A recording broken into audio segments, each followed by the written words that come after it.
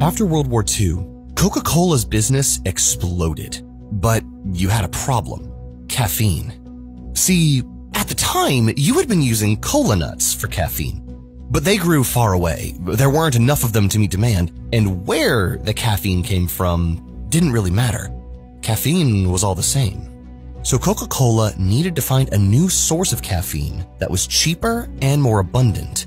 Enter tea leaves. At the time, the world was going through a tea drinking craze, which meant there were a lot of damaged, broken tea leaves that Westerners didn't want to buy. So they were left rotting in warehouses. And guess what? These tea leaves contained that sweet caffeine. But even leftover tea leaves weren't enough to feed the machine that is Coca-Cola. If Coca-Cola was gonna take over the world, you were gonna need an even more stable supply of caffeine. So that's when you enlisted the help of a little-known company called Monsanto and ordered them to come up with a synthetic caffeine. If you could create a synthetic caffeine made in a lab, you would have complete control over the supply. No more dealing with pesky cola nut farmers or damaged tea leaves. And Monsanto pulled through. They came back with a caffeine made from the chemicals in coal tar. And in the 40s, in part because of the war, they couldn't get supplies of various things. Once again, we see Coca-Cola turning to Monsanto and saying, hey, Monsanto, you've supplied us with caffeine, saccharin, all these things. Can you make synthetic caffeine? And Monsanto does. They figure out a way to make synthetic caffeine from coal tar. Yes, actual coal tar, a byproduct of processed coal. That was what we were gonna shove down the throats of the public. And it worked.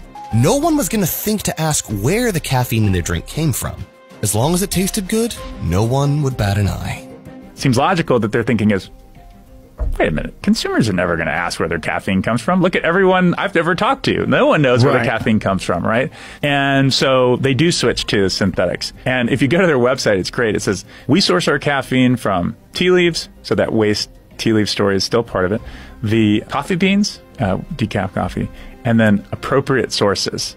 The supply problem was solved, and customers didn't know the difference. Successfully creating artificial caffeine was the success Monsanto needed to put them on the map. After that, Monsanto had nowhere to go but up.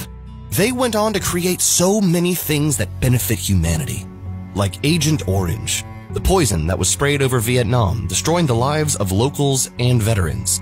Then there were PCBs, then herbicides, then genetically modified seeds, then seed licensing, to where today, Monsanto practically owns the entire world's food supply.